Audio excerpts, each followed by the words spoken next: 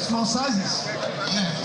Dressed in traditional attire, a rare sight in a long while, the immediate past Chief of Defense Staff, General Irabor, in company of his wife, is welcomed to the venue of a grand reception by the Car Nation in his honor after serving the country for almost 40 years.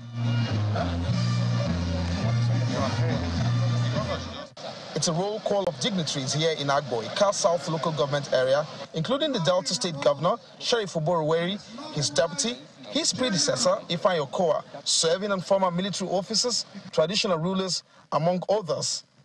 General Irabor, who was a member regular course 34 in 1983 and served as the 17th Chief of Defense Staff from 2021 to 2023 under the Buhari administration, appreciates his kinsmen for the honor and promises to continue serving the country. For me, I remain committed. Indeed, having served the nation for close to 40 years, 4 decades, what is left? So the rest of my life is committed to serving Nigeria. And that is a commitment that I'm making after consultation with my wife. That whatever it takes for us to have a beautiful country, whatever contribution that is required of me, that we will make. And to the Ika Nation, know that we remain your vanguard. We will protect you. Governor Boroweri believes his service is still needed. With his experience, there's no way we can just leave him. But definitely, we encourage him to also be part of us and also be part of this nation, because retirement is not, he has retired, but the experience that he has gathered, this nation still needs him to serve in different capacity.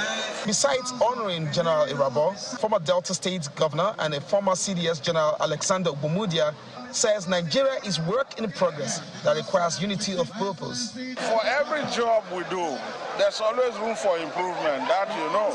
So a new man has come now. He's going to look at issues on the ground, what the challenges have been, what areas we can make amendments here and there to achieve a total solution. We believe in a united Nigeria. We believe that there is a need for us to have peace, because in peace we'll develop. I'm very confident that the choice of the current Chief of Defense Staff is one that would also bring great joy to Nigerians. General Irabor was born on 5th October 1965 in Irabor, Ika local government area of Delta State, and was commissioned as second lieutenant in 1986, where he rose through the ranks to become Nigeria's 17th Chief of Army Staff.